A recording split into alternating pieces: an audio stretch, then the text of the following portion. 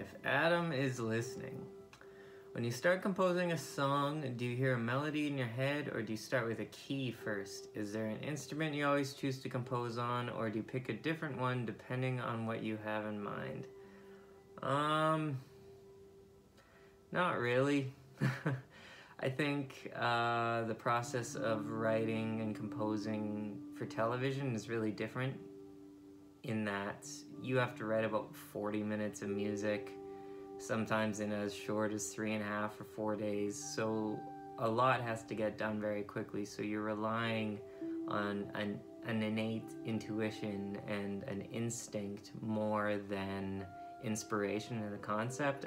Inspiration is kind of a luxury that you have to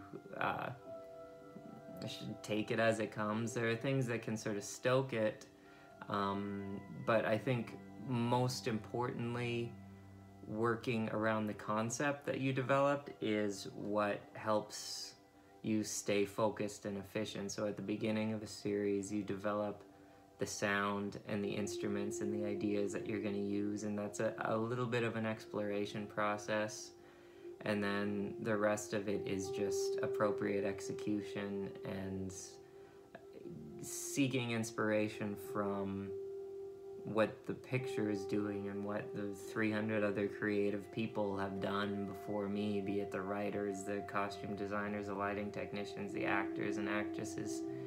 It's all kind of there. So that kind of I can't really sum that up. I mean, in short, I would say that the concept is most important, and that's kind of the starting point.